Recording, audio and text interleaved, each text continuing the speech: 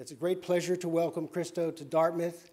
This lecture and his presence on campus are sponsored by the Montgomery Endowment, which was founded in 1977 through a very generous gift on the part of Kenneth Montgomery, class of 1925, his wife Harl Montgomery. And since 1977, we've had a great many distinguished speakers, but I don't know if we've had as many attendants or spectators for any one of these individuals. I haven't been the director long enough to have the historical knowledge. So it's a great pleasure for me to introduce Christo. Thank you. Hi. Thank you. I'm sorry that Jean-Claude is not here with us, but I try to substitute her and try to remember what she was saying when she started the lecture. Anyway, I will show you here for 45 minutes, 80 cover slides about the future project we're working, who started many, many years ago. I will not articulate too much of these cover slides, basically to create interest and you can ask questions after that. I will answer any question, but will not answer question about other artists. We do not answer questions about religion and politics. And we don't answer, I also talk we, because we were always together with Jean-Claude before. We do not answer questions about generality. Now, myself and Jean-Claude was born on the same day, June 30, 1935. And we met with Jean-Claude almost 51 years ago. And she passed away a few months ago. Now, I will go to sit down here. And we start to show the cover slides in total darkness. I will not read anything and try to be fast. That way I can answer many questions. Thank you. Now put the lights down.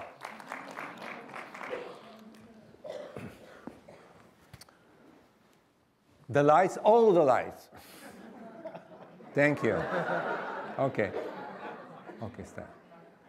In 1991, we were finishing the project, the Umbrellas, joint project for Japan and United States. There was 1,340 blue umbrellas in Japan and 1,760 yellow umbrellas in Southern California. Each umbrella was 20 feet tall, 29 feet diameter, and the length of the project in Japan was 12 miles long and about 2.5 miles wide. In Japan, we have a Sato River, a 90 umbrella standing in the Sato River, and the length of the project in California was the 90 miles long and about 2.5 miles wide. Actually, the California side was in Los Angeles County, about 60 miles from LAX International Airport of Los Angeles, and Kern County. Now, when this umbrella was standing in late 91, we received a letter from the president of the German Parliament, Professor Dr. Rita Sussman. Now, many years before we start to have idea about the umbrellas, in 1971, we start to work on a project involving the wrapping of the former parliament, that time, 1971, of Germany, the Reichstag, and today, of course, the Parliament of Germany in Berlin. And that project takes a long period of negotiation. We have 3 refusals in 1977, 1981, and 1987. And when the umbrellas were standing in Japan and California, the president of the German parliament, Professor Dr. Rita Sussman, congratulating us for the umbrellas and saying now that it's probably a chance to start to work again on the permits for the Reichstag. But we have idea already for the new project. And I will show here the very early study about over the river. Now, this is very little drawings, an 8.5 by 11 inches, done in 2003, and it's the proposal to suspend fabric panel horizontally. You can experience the project from above, walking on the banks of the river. I glue little person here, and we'll go down under, near the water, can experience the project from underneath. Now, these 2 little drawings, they are now in the collection of the National Gallery in Washington, D.C. Actually, the National Gallery in Washington, D.C. is the biggest collector of our work of original works. They have about 60 original works in the National Gallery. But the chances to get permits for the Reichstag was so greater, and between 92 and 94, we spent 160 days in the capital of Germany, that time city of Bonn, negotiating with the 660 deputy of the German parliament the proposal to get permission for the wrapping of the Reichstag. Only during the summertime, when the parliamentarians was on holiday, we have time for over the river. We were very eager to do the over the river in the United States. And you know that most of the great rivers in the United States, they're born in the Rocky Mountains. And the Rocky Mountains divide the water, sometimes to the west of the river, to the west to the Pacific Ocean, sometimes to the east to the Mississippi River. And in 92, and 93, and 94, we spent 15,000 miles inspecting 89 rivers in the Rocky Mountains.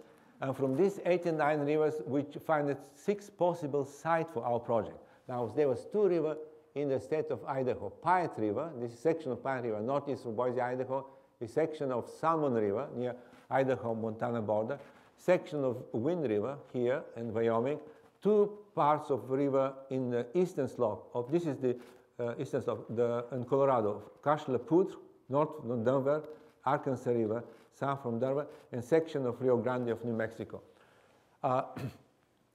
We're traveling with our engineers and friends, collaborators, and our friend photographer Wolfgang Waltz, who always take pictures, and I will show here now with the real situation when I'm Israel site of project, and actually I'm standing here to give you the scale of that, and that is the much more recent study. But in 1993 and 1994, in February, we received finally permission for the wrapping of the Reichstag, and we put all our energy, resources of money, and finally, in 1995, in June, the Reichstag was wrapped with 1 million square feet of that silver-colored fabric and 10 miles of rope, and for 2 weeks, over 5 million people come around the Reichstag and see the project. After 2 weeks of exhibition of the Reichstag, all the materials was removed, industrially recycled. There was a fabric, cables, and steel, and ropes, all back to the industry, and returned back to New York City. Now, many years before we have realized the Reichstag, in 1979, we have a project for New York City called the Gates. And we started negotiating the permission for the government of New York. At that time, the Koch administration, and we never get permission. In 1981, we have refusals. And in 1995, we start again to try to revive the permitting process for the gates, but the Giuliani administration was not at all interested about our proposal. And we don't have any results on the story of the gates. This is why we, right away after the Reichstag and the summer of 96, we returned to the Rocky Mountains. Now, you see here our chief engineer, Vince Davenport. This is Jean-Claude Standing, myself, and our friends, collaborators. We tried to take a lot of measurements about these rivers. We pinpoint possible site of our project. Vince Davenport designed that special yellow rope who simulate steel cables and to give us enough clearance between the water and the cables, because our fabric should be clear enough that the rafters can go under the water. For example, you can see here 3 yellow rope, creating the space for 2 fabric panels. And we go through all the 6 possible sites for our project. And we take a lot of data, information, and by the late 96, early 97, we come to consensus for aesthetical engineering purposes that the most accurate site for our project, the most ideal site for our project would be that section of Arkansas River and the eastern slope of the Rocky Mountains. Now, this is the Denver, the capital of Colorado. This is the Colorado Springs, the 2nd largest city, and the project involved 40 miles of Arkansas River, when we're installing around 6 miles of fabric panels in many locations. Now, there are 2 entrances in the project in the valley of the corridor of Arkansas River. You have one entrance coming here from the east, from Colorado Springs, Denver, in Canyon City, and another entrance from Aspen and Vail and Buena Vista, and of course, east entrance and west entrance in the project. Having the site, our friend photographers start to take photographs, and this is how Arkansas River looked during the summertime. Now, the south bank of the river, you have the Highway 50 running east-west. The north bank of the river, we have the Union Pacific Railroad tracks. One of the reasons we choose Arkansas River is because it's the most rafted river in the United States. Very gentle rafting, family rafting with category 2, basic, a few occasions category 3. And because it's so rafted, there are many parking, many walking facility going down to the river. And of course, it's very used. There are 300,000 rafters in the summertime for the project. Having the site of the project, I start to do study and collage it with the real situation. Now, this is original work, much smaller. That color slides is 13.5 by 26 inches. The left side is the work in 2 parts. The right side is the area of the map. I use finer fabric to simulate our fabric panels. Typical interruption when you have a tree and a rock formation. And of course, this is how put twine to simulate the cable of the fabric. Now, when you go down to the water, you have totally different vision of the project. Now, the fabric panels, they're only above the water, meaning that the width of the fabric panels varied with the width of the water. Sometimes they're width only 45 feet, sometimes they're 120 feet wide. The steel cables go much further away, anchor of the banks of the river. The distance from the water to the fabric is minimum 8 feet, but on some occasion is 10 and 15 feet, because the banks of the river is higher. And also the banks of the river, they are not always horizontal, not the same height, meaning that sometimes the fabric panels, they are inclined because one bank of the river is higher. The fabric, the cloth, the material we use for our project is especially woven, loosely woven fabric that through the fabric you can see all the cloud formation and contour of the mountains. Like with all our projects, the most difficult part is to get the permission. Everything in the world is owned by somebody. There are not 1 square meters in the world does not belong to somebody. And before we start to work in the permitting process, we try to find who owns that area, and we found that almost 98% of this 40 miles of Arkansas River is is belong to United States citizen, basically, and the Department of Interior of the federal government in Washington. They have a special under office called Bureau of Land Management, who take care about the land owned by the United States citizen. Actually, probably you don't know that taxpayer of the United States own 20% of the land of the United States. And the BLM lease the land to ranchers, to oil company, to state, to county, to different agency. And of course, we need to get the permission for the federal government of Washington for our project from the state of Colorado, 2 counties of Colorado, Fremont and Chaffee County, and 11 governmental agencies, state and county agencies.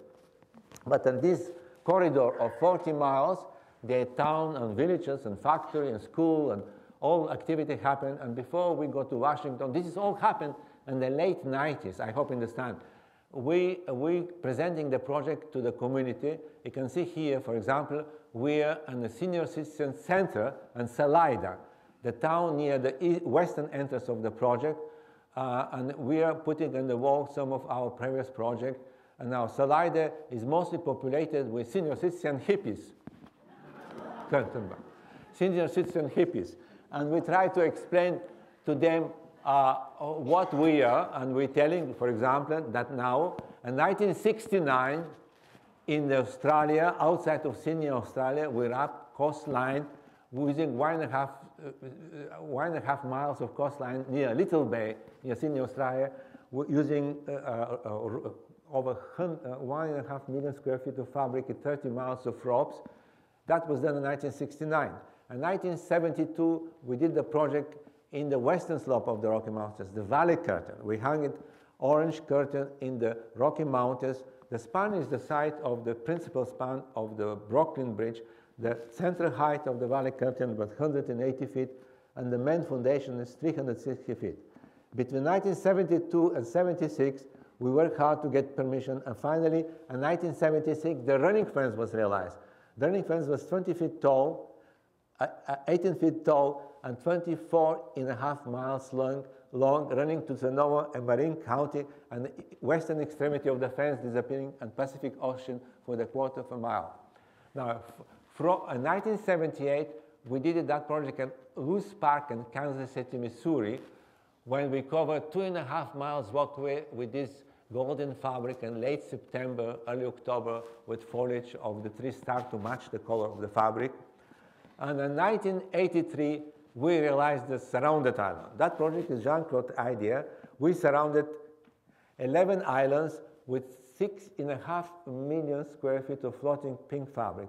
The fabric was attached on the beach area of the islands, floating 220 feet on the surface of the water and anchoring with 670 marine anchors to the shallow Biscayne Bay.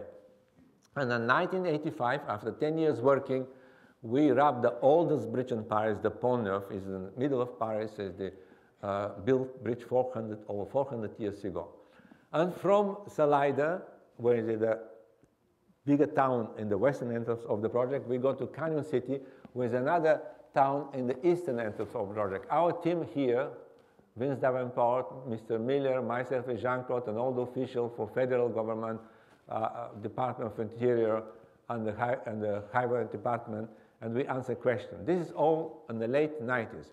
From Colorado, now we're going to the Washington during the Clinton administration, and we have a big support during the Clinton administration.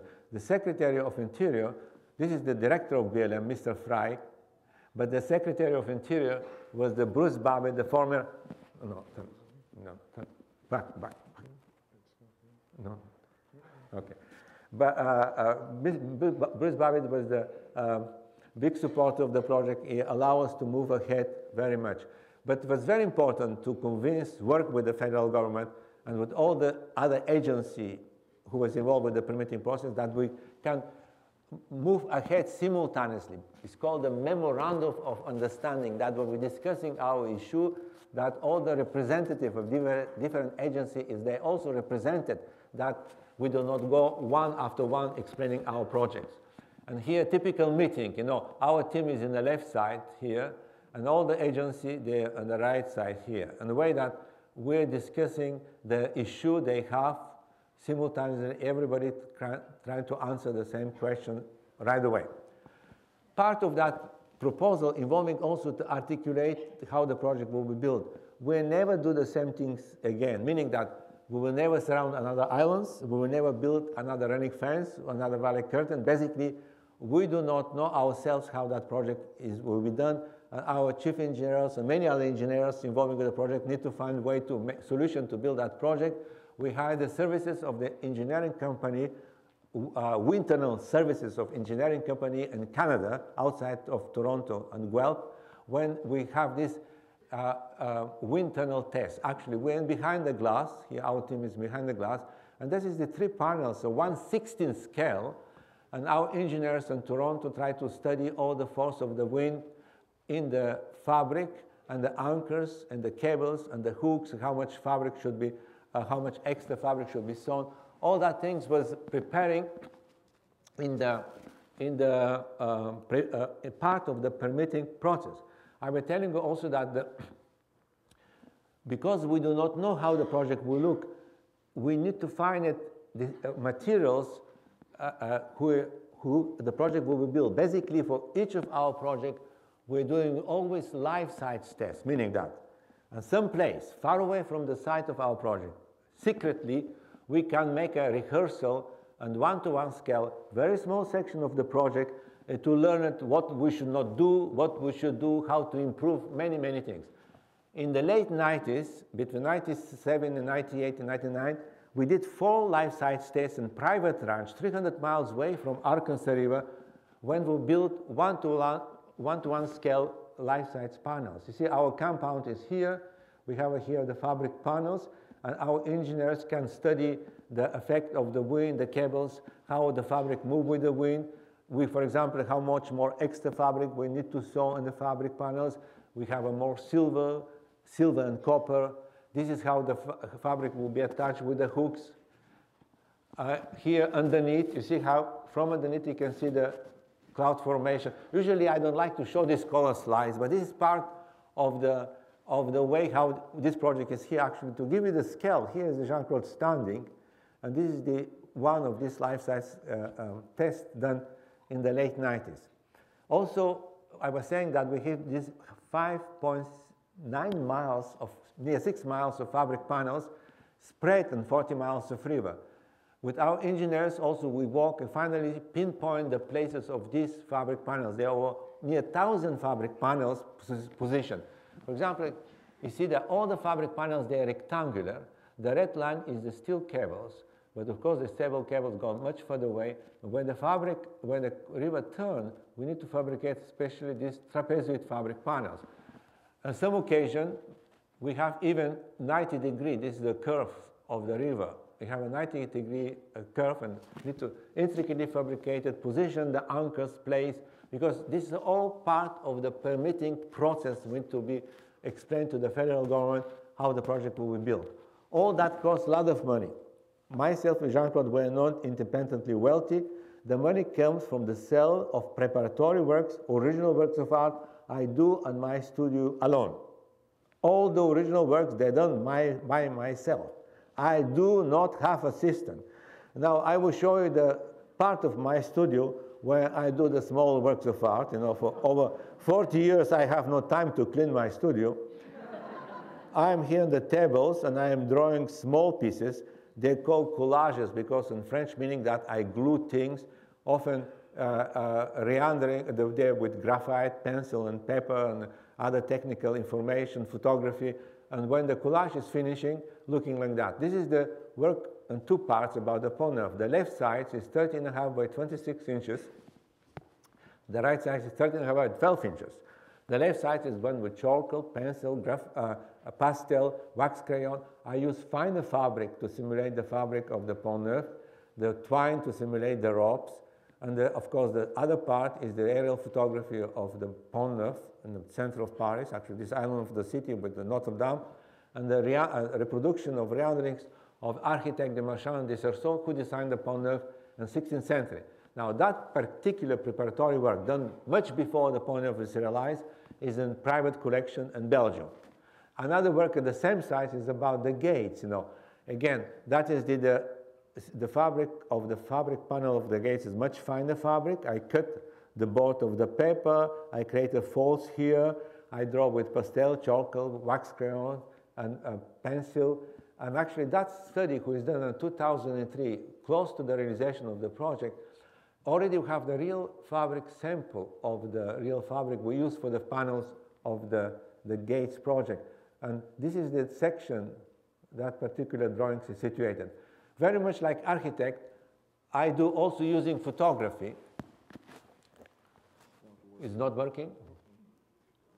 The next color slides, please. We have problem with the colors.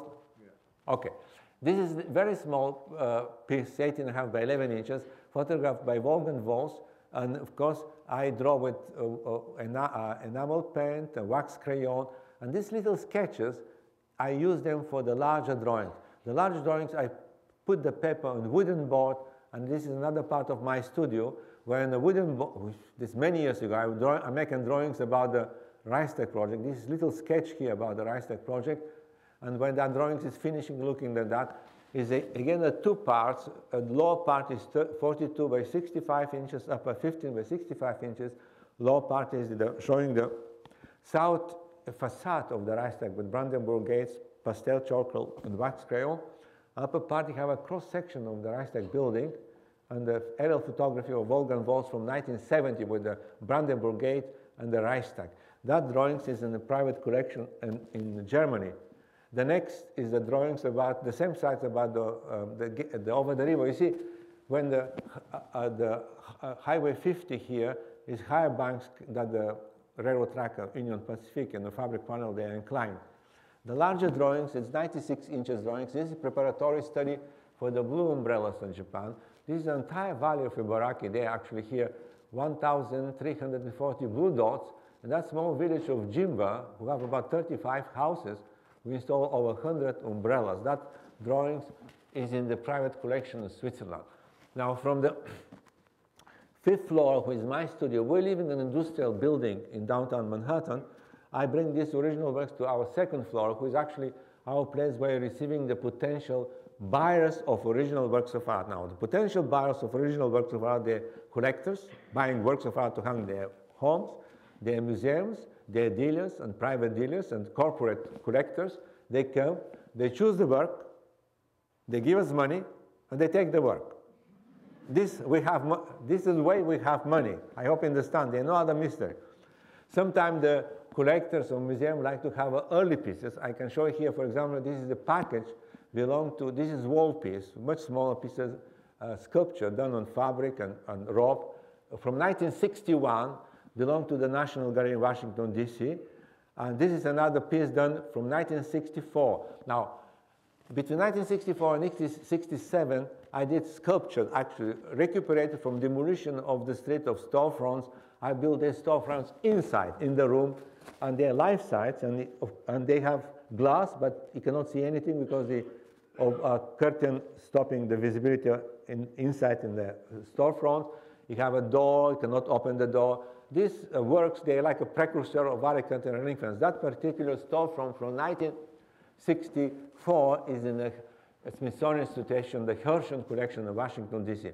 Having this money allows to pay, for example, we spent $26 million to build umbrellas in 1991, and $21 million to finish the gates. But many years before, we have idea about the over the river. In 1966, we tried to wrap trees during the winter time in Forest Park, St. Louis, Missouri. We never get permission. In 1967, 68, we tried to wrap the trees of Avenue of Champs-Élysées in Paris. We never get permission. And finally, in 1997, we started negotiating, and we get the permission, and we wrap the 178th Street and Berover Park and Fondation Baylor outside of Basel, Switzerland. No, we have sunny days of these 178 wrapped trees. We have winter days. This is cover pictures, and we have a beautiful sunset. Now, many years before that project was realized, in the late 50s, I did a number of works involving oil barrels. These humble industrial barrels with different colors. Some of the barrels was wrapped, some was not wrapped. And in 1992, just year after Berlin Wall was built in Berlin, Jean-Claude and myself, we did our 1962. Just after, 1 year after Berlin Wall was built in 1962, Jean-Claude and myself, we did it. Our second together work was the work called the Iron Curtain, the wall of 240 barrels in the small street in Rue Visconti in Paris. That was poetical response of Berlin Wall, built a year ago in 1961 in Berlin. Now, through the years, we did a lot of temporary installation with the old barrels. We tried to build ladders in the museum, mostly in the museum. In the late 60s, we tried to do large work in Texas, but we never go anywhere. And finally, in 1977, we started to work in the project involving Abu Dhabi. In 1997, we arrived in Abu Dhabi, proposing to build the Mastaba of Abu Dhabi. Now, I hope you can see very well. 1979, 1979, we're in Abu Dhabi now. Here, I hope you see a little bit here. When you stack horizontal barrels, you see this little circle here, it created horizontally, it created a structure called Mastaba. It's not a pyramid. It have a two perpendicular wall, two slanted wall, and truncate top. The angle of the barrels created in 60 degrees. This is always 60-degree angle. And we proposed to build Mastaba of 410,000 oil barrels. This is the photomontage, not yet realized. The vertical wall, this is the vertical wall, is 500 feet tall, 1,000 feet underground, and the slanted wall is 750 feet underground. When approaching the vertical wall, it's like an Islamic mosaic. You see, you have a multicolored, 1,000 multicolored barrels here. This is a little card to give me the scope of the project. In 1979, Jean-Claude and myself, we arrived in Abu Dhabi, much younger, you will see here, talking to the representative of Sheikh Zayed Al Nahyan. This is the founder of United Arab Emirates. proposing that project and started negotiating the permits and the site for the project. You can see here we're in a line in the town when the family of Zaid is born, and we're working with a representative. This is all happened between 1979 and 1982. The next. In 1977, I've tried to stop, 2007, we again started working. For almost 20 years, we were not involved in that area because Jean-Claude was worried that they started the war between Iran and Iraq in the mid-80s, and after that, the situation became very grave, and myself and Jean-Claude never really physically go to Abu Dhabi, only working from here. But in 2007, we hired services of several engineering professors, schools of Switzerland, United Kingdom, United States, and the University of Tokyo of Japan to work of structural feasibility of the barrels project, the Mastaba. This is working with a professor of the engineering school of Zurich, actually how the project should be built physically and how time would take that project to be realized.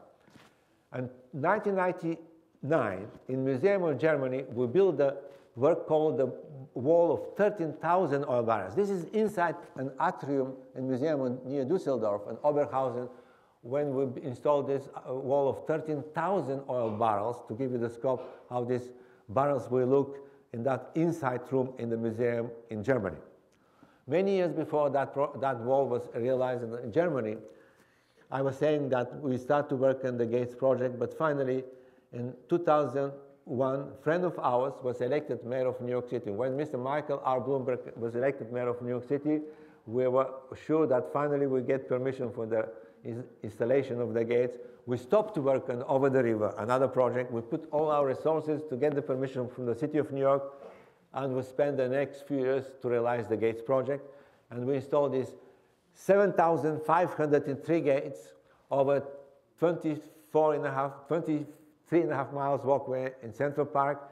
We have a 25 different width of gates. The gate was always 16 feet tall, and we have a sunny days, and we have a winter days, and here we have the gates from above in Central Park. Now, this has happened in 2005 in February, just 5 years ago. All the materials of the gates was removed, industrially recycled, and the sum of 2005 were returned back to the sites of Colorado. Now, our chief engineers, Vince Davenport, need to hire Colorado certified engineers to sign all our paper. And now we're working with the Colorado certified engineers for the working permits. After that, we hear encountering that the federal government of Washington have a director of the Bureau of Land Management, Colorado. We are now a director of Bureau of Land Management, Colorado, representing federal government of Washington. Here, with the mayor of Denver, who is a big supporter from Hickenlooper, who was very important to move the project to the bureaucratic situation in Colorado. One important part was the north bank of the river. North bank of the river, Union Pacific Railroad Company leased the north bank of the river from the federal government since the time of Abraham Lincoln, meaning that without Union Pacific to get the permission, we will never do that project. And we spend a lot of extensive time, but actually this is the only permits we have physically, because we created very close collaboration and friendly relation, and we are in Omaha here talking with the president, with the vice president of Union Pacific and all his collaborators to finalize all our activity and using the railroad tracks to move a lot of hardware and materials for our project and relieve the traffic on the highway. Here we are talking to the state park director of Colorado. Here we're talking to the commissioners of the Fremont County. There are two counties, there are Fremont County and Chaffee County. Here, typical meeting. We did a countless meeting like tonight here. After the lecture with color slides, Jean-Claude here, myself, our project director, Junita Davenport, chief engineer is here, and we are going on the stage and answering all kinds of questions, from traffic to wildlife, to the economics, to the security, many, many things. And the project moving in the permitting process. This is now federal government have a representative exactly at the site of our project. And here near the Arkansas area. We're talking to them here. We need to explain to the federal government how we build a project. I don't like to bother with the technical things, but you know, one most important part for that project is to have absolutely parallel cables, because our fabric is hooked in the cables and is open by sliding the hooks and the cable. And we need to have a cable who is completely parallel. Our chief engineer, Vince Davenport, designed a special structure who actually is just above the ground. Sometimes it's only about 1.5 feet, sometimes it's 2 feet, or even less, that allow us to slice that part, which is actually these little things here, when the cable is attached, that we can correct that each cable is parallel and themselves. But the federal government like to also witness what kind of machinery will we use for the project. We need to demonstrate the type of anchor we will use, very different type. This is a small type of anchor. Here is another much heavy anchor, and actually we can collect all the dust, no any things which happen to the site. We hire the services of the other company. We pay that company to prepare our application. You know, the application to the federal government is very complex things. That company Denver company, we're specialists of engineers, traffic engineers, garbage engineers, economist engineers. They work over 1 year. They cost $1.5 million, and they produce this book of 2,029-page book, who is called the Planning and Design Report, how the project will be built. That book was submitted to the federal government. That is our application. Now, the federal government hire another company who cost $2.5 million, another company, to study all the findings in that book and prepare environmental impact statement, and which happened just right now. And now to finish that boring lecture, I will show you here typical view of over the river. Now, this is much more recent study collage with all the position of the fabric panels here. You even fabric sample already of the fabric panel.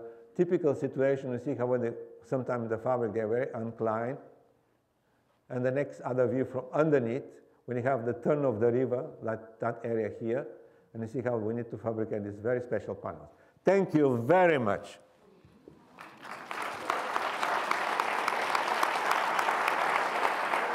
Now, thank you. Before I start to answer questions, you should understand, all our projects, I don't like to bother in the lecture, all our projects, they're season projects, meaning happen the particular season of the year. For example, Miami project in Florida was spring project before the hurricanes in Miami come. And we also always ask 2 weeks, like 14 days exhibition time. And this 14 days exhibition time, we try to exhibit the project. Miami project was the spring project. When the Gates project was the winter project, because we like to have a leafless tree. Through the leafless trees, you can see the gates. If you know, during the summertime, Central Park is like forest. But over the river is a summer project, because we like to have rafters. Only during the summertime, the rafters come there. And for over the river project, we ask permission for 2 weeks between July 15 or August 15, a summer. Can be the 2 last week of July, 1 week of July and first week of August, or 2 weeks early, 2 weeks of August. That 2 weeks, on that period of time, come from the consensus between the people living there, the when the school start, when the rafting season start to come down, they have extension of the rafting season.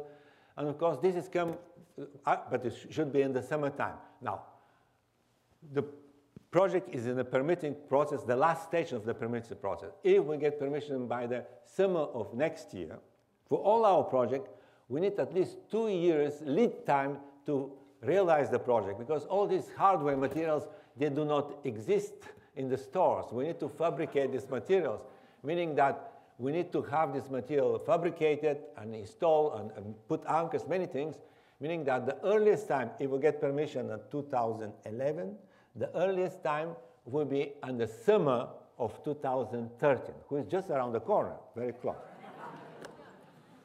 Okay. I have so many empty seats, probably should invite some of these people, another room. who is not here, yeah, they should be. Let me just remind you about, if you have a question, just walk out to the aisle and line up by the microphone and ask your question. Go ahead. Yeah. Hi, thank you so much for being here today. It obviously takes a myriad of angles, perspectives, looking at your projects to make them happen. My question is about the materials that you use. How do you decide the color for the fabrics? And can you explain a little bit more about why you chose oil barrels for some of your projects? It's a new project. The project started many years ago of that. Yeah. You know, the starting with the fabric, the color of each project is different. I don't like to say the same things about or that. But taking the example about the umbrellas, who have two colors, blue and yellow. And the umbrellas project was a work of art in two parts. The classical work of art in two parts is you saw the art historian, art history, often the two canvases do one work, basically it's called diptych. Sometimes they three canvases, one work of art. And we try to do work of art which is not a painting, not a sculpture, but is like a diptych involving the space. And we were very eager to do work involving the two richest countries in the world, Japan and the United States, who have a great similarity, very great differences, to highlight similarity differences with two richest countries in the world. And the many, many things I put aside. But finally, we chose the site of California in Japan, and the color came to that very important part. The project was slashed to be an autumn. And of course, during the summertime in Southern California, who was our site just in Los Angeles County, during the summertime, the sun burned the hills of California. They come blown and brown, burned by the sun, very dry landscape, with that very dry landscape which is yellow. When in Japan during the summertime, it's raining and pouring, and late September, early October, you have this lush foliage of the bamboo forest, and deep green of evergreen, and a very wet landscape, which is blue. Blue, wet, yellow, dry. And of course, there are many tonality, hue of yellow, hue of blue, but I like with the Over the River project, we did life-size states. You know, we have a different yellow, different blue, we wet them, we see how they look in the sun, and we choose the right yellow, the right blue. This is for the umbrellas. The story for Miami is different, the story of the rice stick is different, the Ponyleaf is different, but they're all their own story. For the barrels, no, the barrels, the involving with my work with barrels start from the late 50s. You know, when I start to wrap the first thing, there was the simple wrapped object, and sometimes even wrapped cans, these cylindrical wrapped cans. These ordinary wrap cans used in the oil paint, and there was some wrap, some not wrap, and from the cans come the barrels, wrapped. Of course, the wrap barrels with the fabric, and who was the entirely covered, but the color of the barrels was non-wrap barrels. And I started with this construction of barrels in the late 50s, early 60s. From the wrap barrels, we came to the open, not wrap barrels industrially. We make them stand vertically. You can see in some reproduction. And finally, in 1968-69, we used them horizontally for the River Visconti, but in 1968-69, we created the first project for the Mastaba. You see, it's stunning. At that time, we tried to do a project between Houston and Galveston, much smaller size Mastaba. We never get permission. Later, in the early 70s, we tried to do it in Holland, Netherlands, outside of the Rijksmuseum Kornelmüller on Otterlo. We never get permission. And finally, friends guide us to move to place who just became independent. United Arab Emirates was created in 1971 to the 72.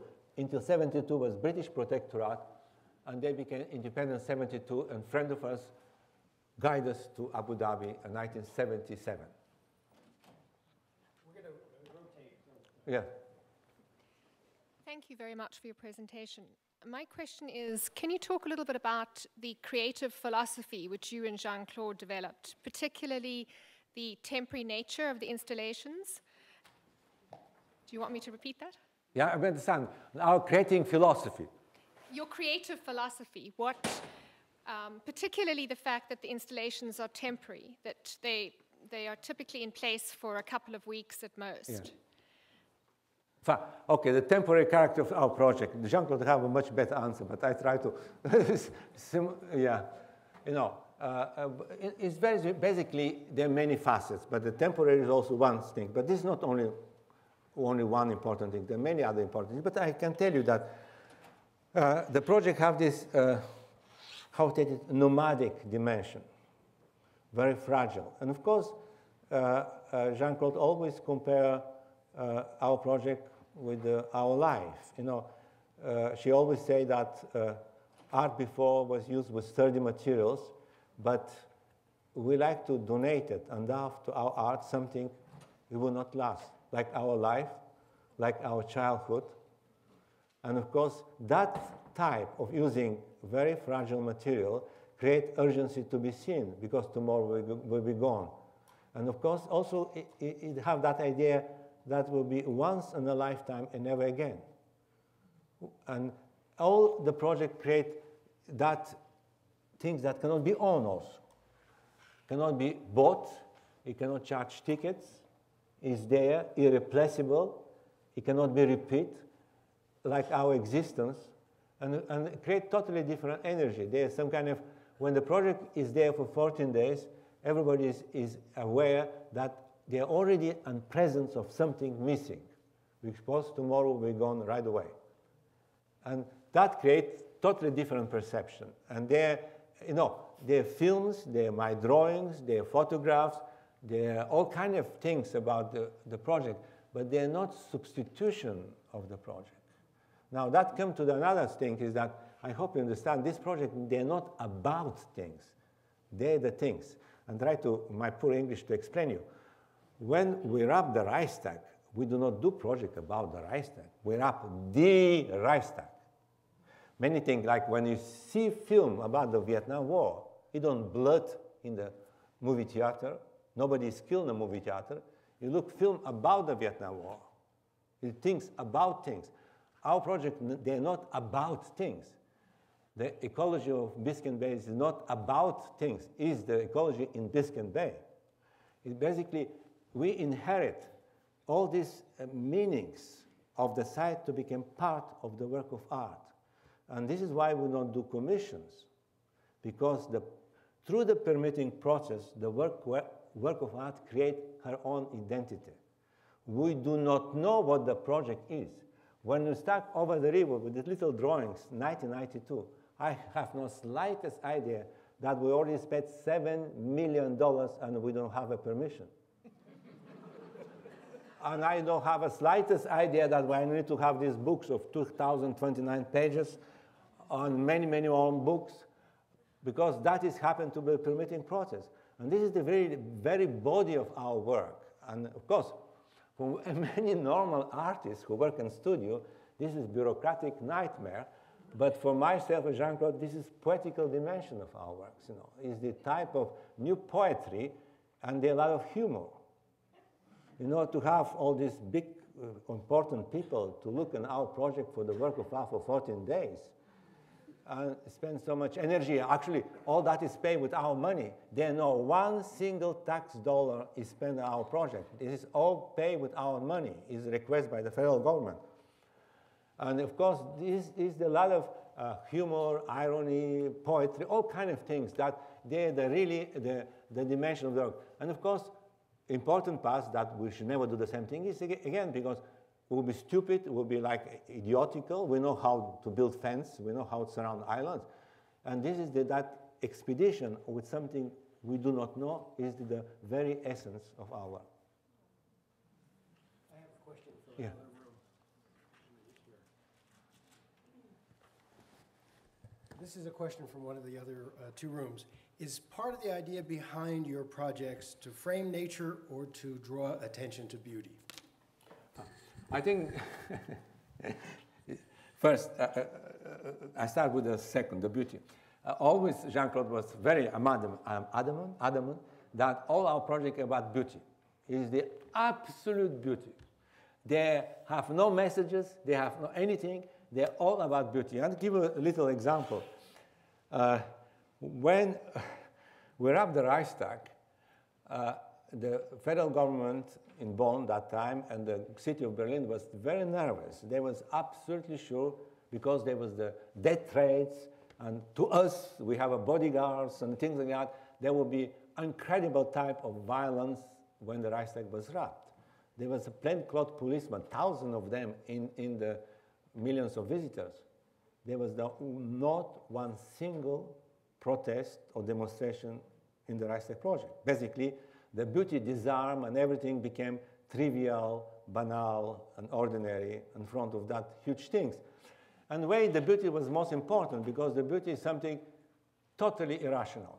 I always say, this project exists, and Jean-Claude was much more adamant than me, exists because we like to have them. They exist because artists would like to have them, not some president of republic, not some corporate executive. The project, they're totally irrational, totally useless. The world can live without valley curtain, without running fence, without surrounded island. Nobody needs this project. And of course, by creating that totally uselessness of the project, we put the work of art in totally different dimension. It's above everything. Looking at our works, other things look so trivial and ordinary. Because you're in the moment of something totally unnecessary, but it's something totally different. And that is the essential part that is not involved with the messages of political, social, economic. Of course, they have many facets because involve that side, but they are an essential part of the beauty. I forgot the other part of the question. The other part of the question was whether you design for beauty or for nature. No, for urban. Okay, our project, there are two distinguishing sides of our project. I forget. Some projects, they're rural project, urban project.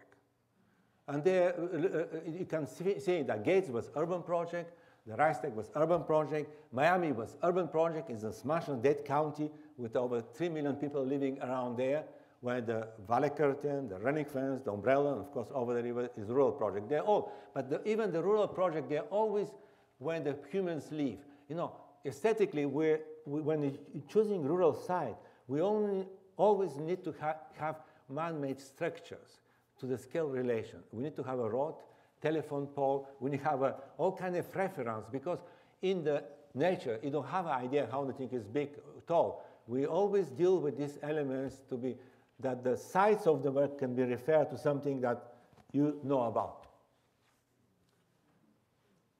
Yes. Yes, this is great to be able to ask you these questions.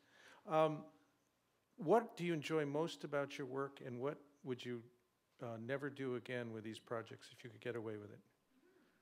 I never do again? I don't know. Which part of your project do you dislike so much that you never want to do again? I love every second of our project. Of course, the biggest enjoyment when the project is realized. And I can tell you, all our projects have two distinct periods: the software period and the hardware period. The software period, when the project is only on my head, to the height of Jean-Claude, and a piece of paper, and the mind of 1,000 people who try to stop us, and 9,000 people who try to help us. The project do not exist. It exists only in the mind, the vision of the people. And that is the software period. And it's very difficult to articulate and explaining. And it's, Jean-Claude, I would come to another comparison Jean-Claude was explaining very well, but a little later. And of course, the hardware period, when we get the permission and we're involved with the physicality of the site. Basically, 100 meters, 2 miles, 3 miles, the wind, the hot air, the water, everything is physical. They are real elements. And myself, Jean-Claude, we love tremendously the physicality of space. That is irreplaceable. No computer screen, no anybody can replace that thing. The fear, all these big things of the real things. But of course, they are linked together. We cannot have the hardware period, it will not get permission.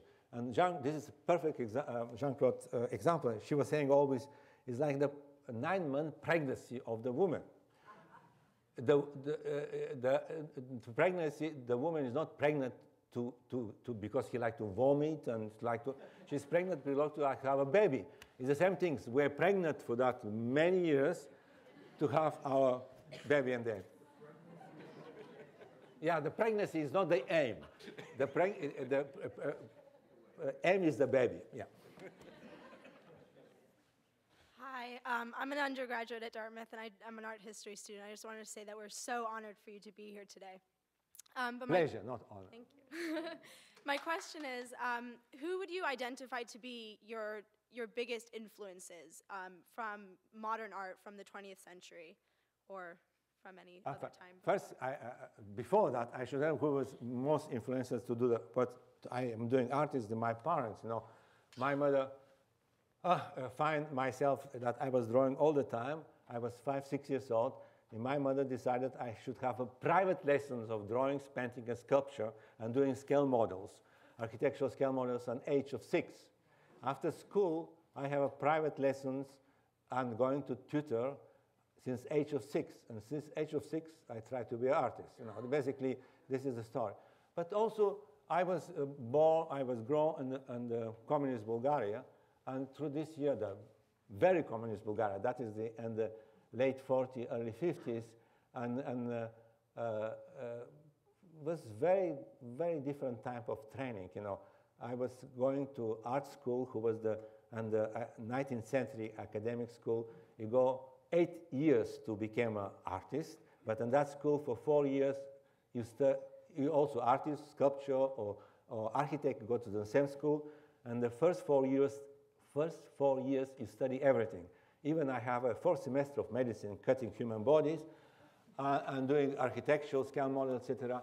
And when I escaped from communist country, I was still in my 4th years. After 4 years, you decided to become painter, sculptor, or architect.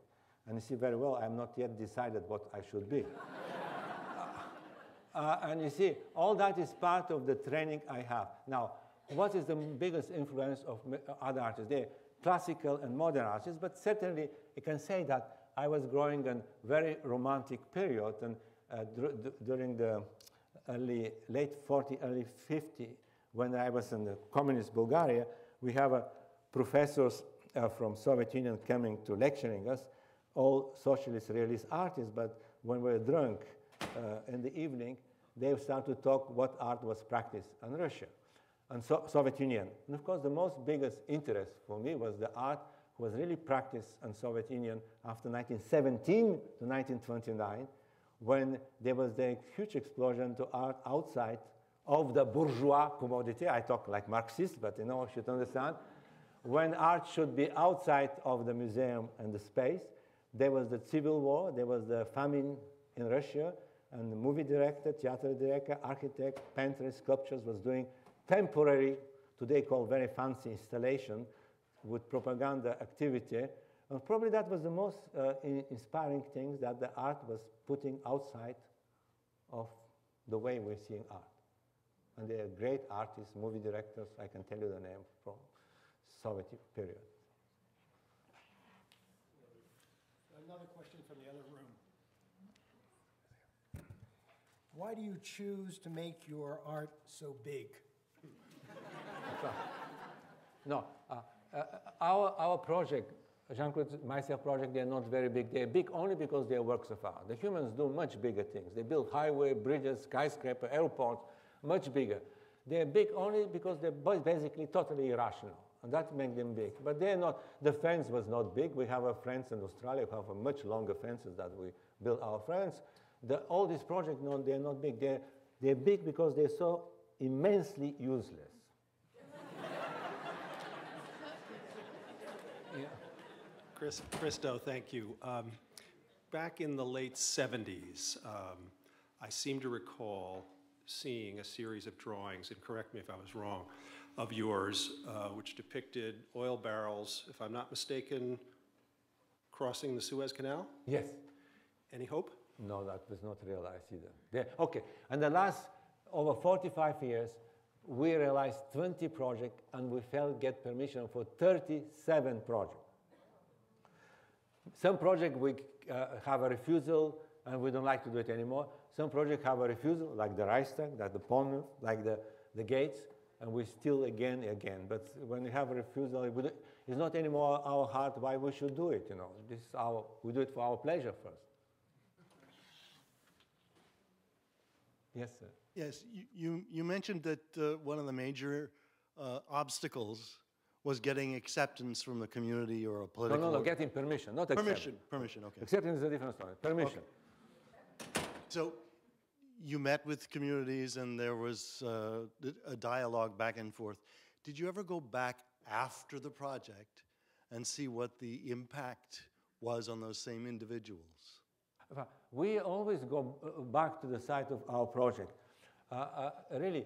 But I'm not a writer or journalist to see what the people think about the project. Even when the project is exhibited, it's impossible for us to understand how the people see our project. We're not Japanese ourselves to learn how the Japanese see our umbrellas, or we're not Germans to know how the Germans see the Reichstag. But myself and Jean-Claude, we always have a great pleasure to go back to the sites. With all our projects, we often return back to the sites, and even in Australia, we were several times, and Japan, we're flying in 2 days in Japan.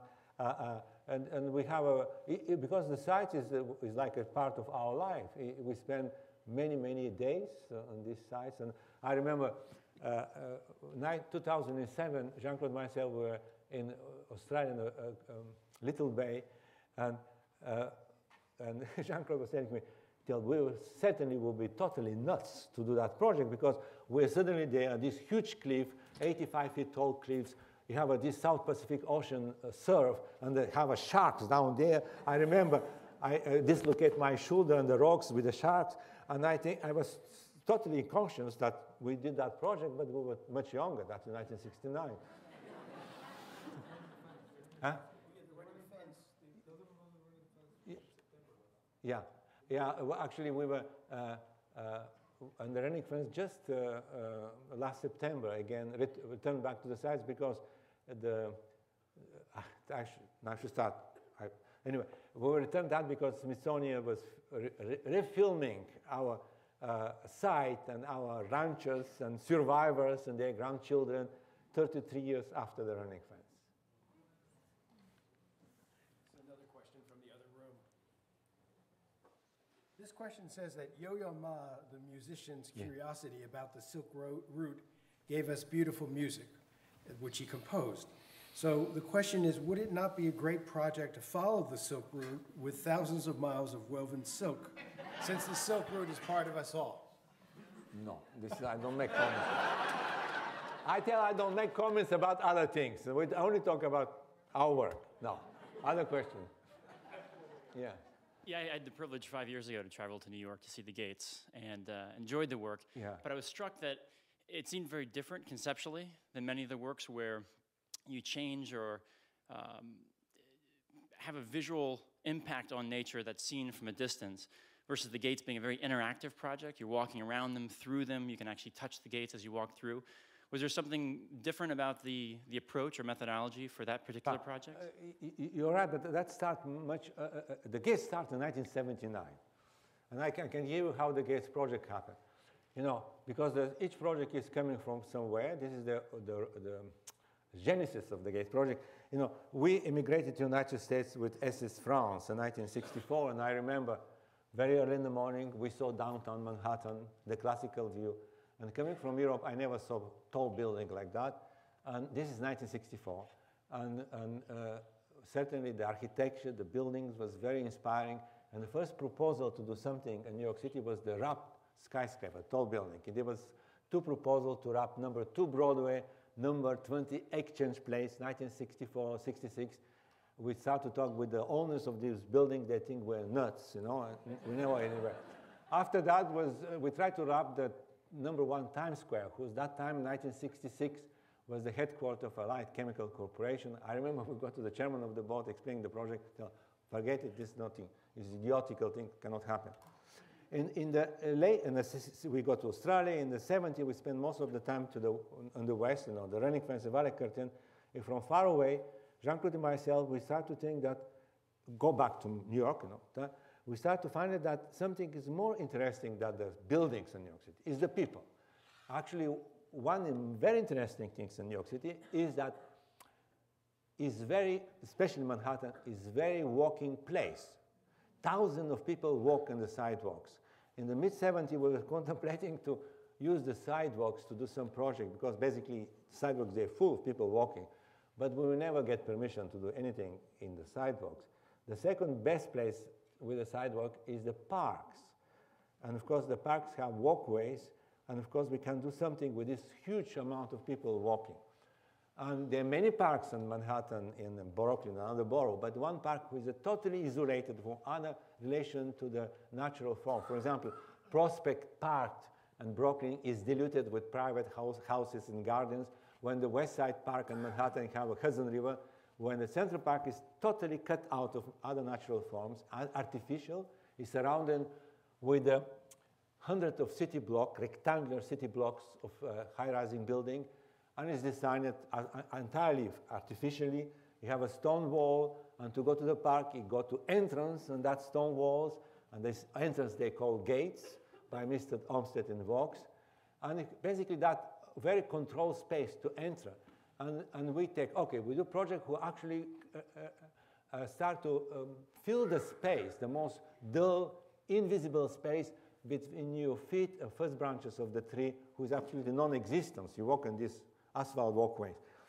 And this is how the gates come. Now, we try to find some module, what we should do. And we don't build arches, we build gates, who is a rectangular shape. Actually, they reflect the footpath of the 100 city blocks who are there, geometrically rectangular.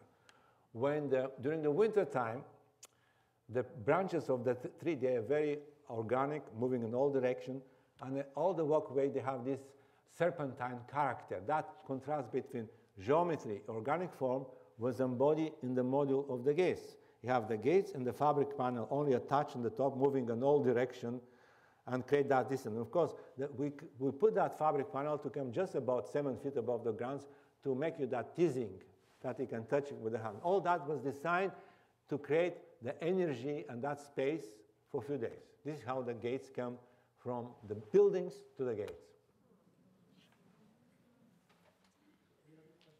There is one. Someone did ask a question. I'm not tired. I can answer many questions, please. Another question from another room. I am, of course. Yes. All right, this question, which I have in my pocket, is: have you seen any buildings in the Hanover area that you would like to round? That's the question. Or driving up here from New York. No, I never been to Hanover. First time I heard so much about Dartmouth College, but never been here. But we're very happy to be here, really, and discover, even that we arrived late in the afternoon to see some of the buildings. Other questions? Yes, sir. Yes, thank you very much. This is amazing. I'm curious as how do you finance these projects? Okay, my English is not very good. I try to articulate again. I work with my hands like any artist, and I use piece of paper to draw. Very small sketch, like a little sketch was over the river, was 8.5 by 11 inches. It's only pencil.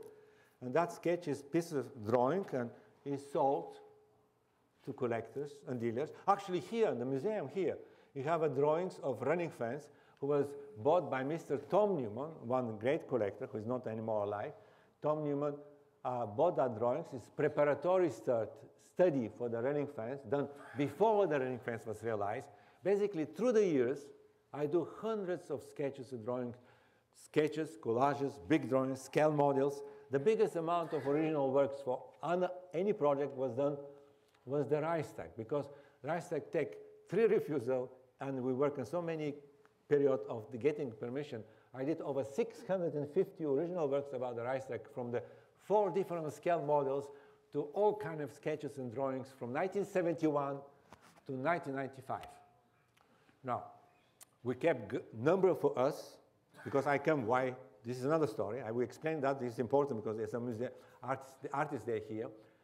But we sell through the years these original works through collectors and dealers and museums. Now, they do not only finance the Reichstag. We sell everything. We sell early works.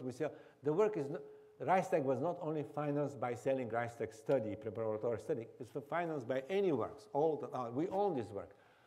Jean-Claude and myself, we were lucky. Usually when you're a young artist, you have dealers, and you're involved with the dealers, you have exclusivity, and you hug with the dealers, and all the control of the dealers.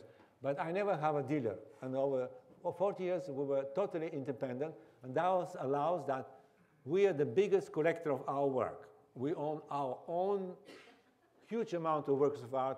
Of course, early works, they are much more valuable, very rare. And of course, they also finance the project. This is how the project they finance. Now, important thing is to say that work of art is temporary, but we are very strictly kept a record of the work. Through the years of each project was realized, we keep aside number of original works. And when the work is removed, we collect all the engineering drawings, all the variety of correspondence, maps, all kind of things about the project, including the components of the project I was did. Real poles, cables, hooks, anchors, many things. And each of our big projects, he has his own documentation exhibition. They're huge exhibition from 300 to 480 items with scale models, with like a huge story of the project, photography, films, all that thing. We own these exhibitions. And we use this exhibition often to sensitize new places where we like to do projects. For example, when we try to get permission for the Reichstag project, and the capital of Germany, that city of Bonn, there was the Pont Neuf documentation exhibition and museum in Bonn to explain to the German politicians, representative, member of the parliament, how one urban project was realized and to make comparison with the Reichstag. When we tried to get permission for the blue umbrellas in Japan, the Surrounded Islands exhibition of Florida was traveling in Japanese museum, but the story of Surrounded Islands with all this, etc. And actually, we own this exhibition. Of course, we are not very young. I'm not very young. We're very eager that the exhibition stay together and the places is done. And a year ago, the Smithsonian Institution, the Museum of American Art, bought the Running Fence exhibition. They have 380 pieces, the story of Running Fence, and is open next April and is owned by the nation of the United States. Yeah, huh? This April. Yeah, this April. Open this April. Open this April in Washington, the Smithsonian. And if you're in Washington between April and September, you can see the Running Fence exhibition. The story with the scale model, with the ranches, with the materials, the cables and hooks and fabrics and everything. The real things, part, of course. Hi, I just wanted to ask you to talk about what you thought, or what you think the function and importance of art is in education, and if you have any thoughts or advice on young artists studying today. The first question, I don't understand. Education? The function of art in education, or specifically in college education, if you could talk about if that. If art should be in the college, you see that I start with telling that my parents was very eager to start to educate art to me when I was a little boy.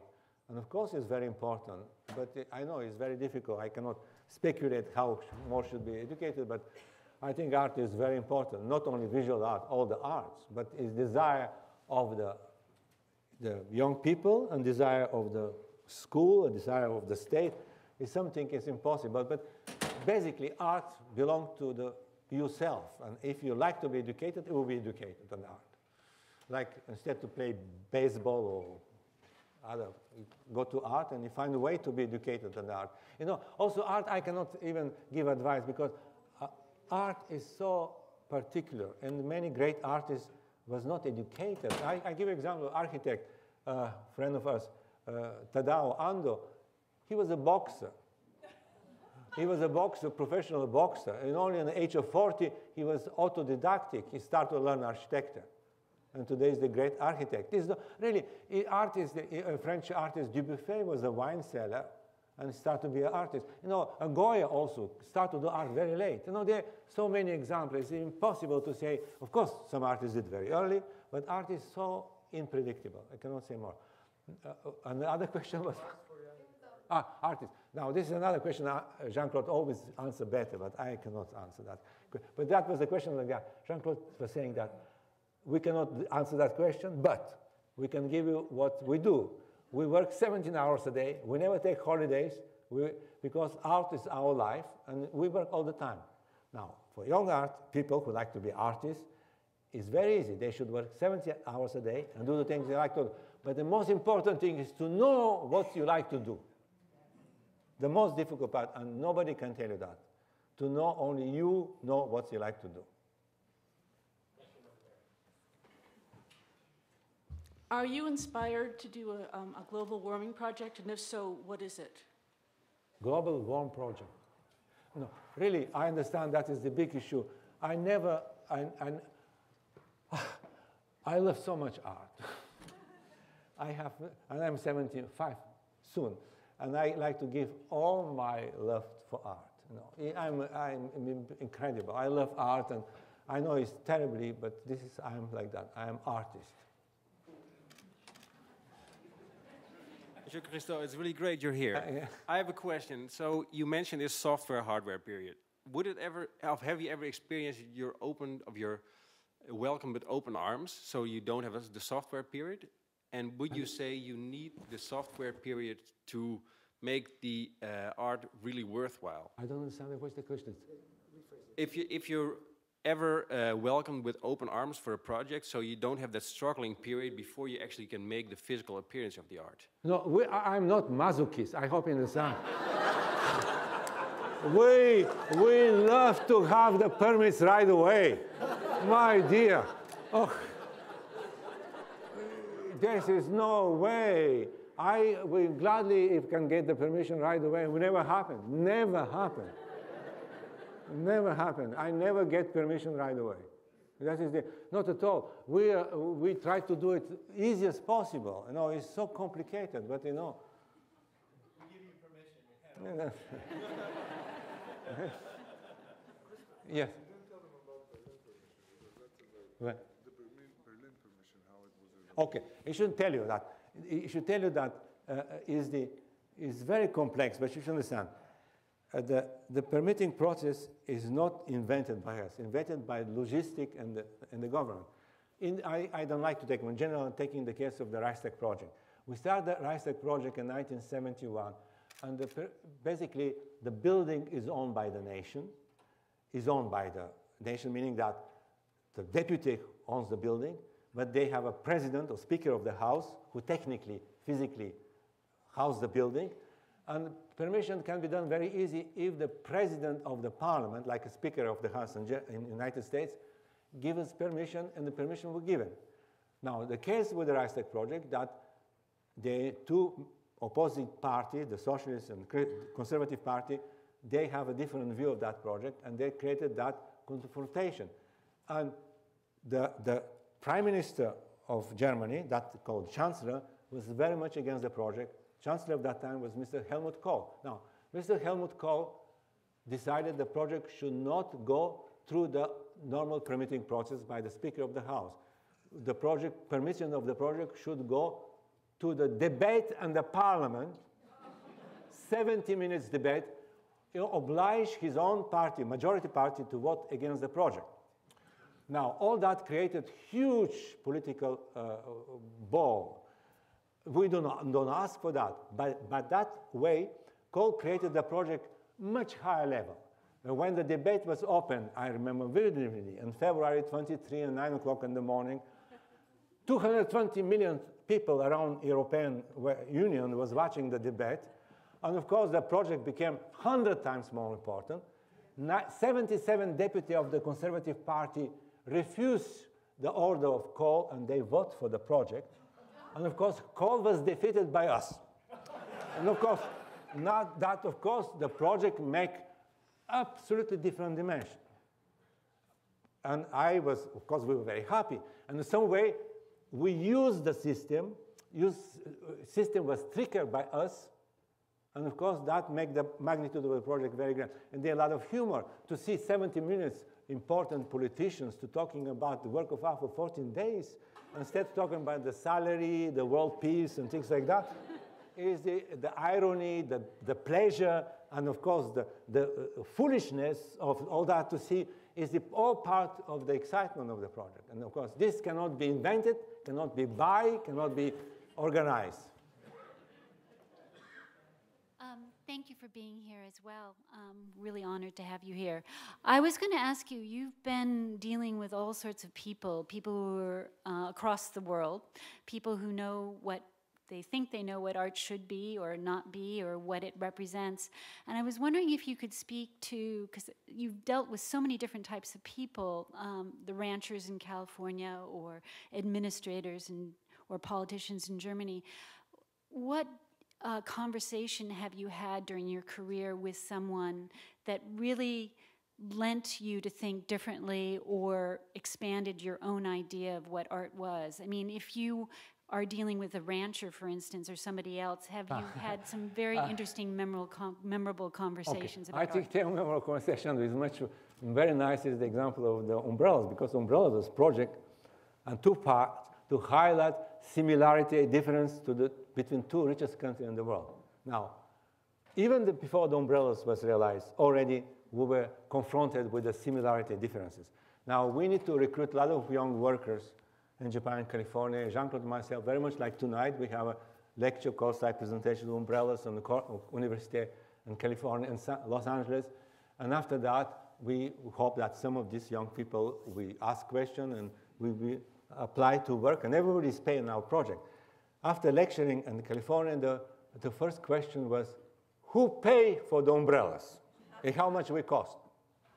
And we explained that we pay for the umbrellas, and every worker will be paid, and the money comes from the sale of original work. We fly to Tokyo in Japan. We lecture again, the same thing. We're a great translator to University Japanese students in Tokyo. And the first question from Japanese, why yellow, why blue?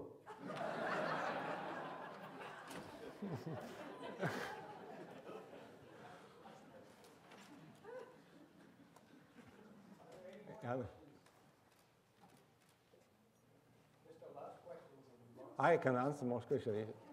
Okay. Okay, thank you. Okay, well, thank you very much. Thank you very much. Thank you.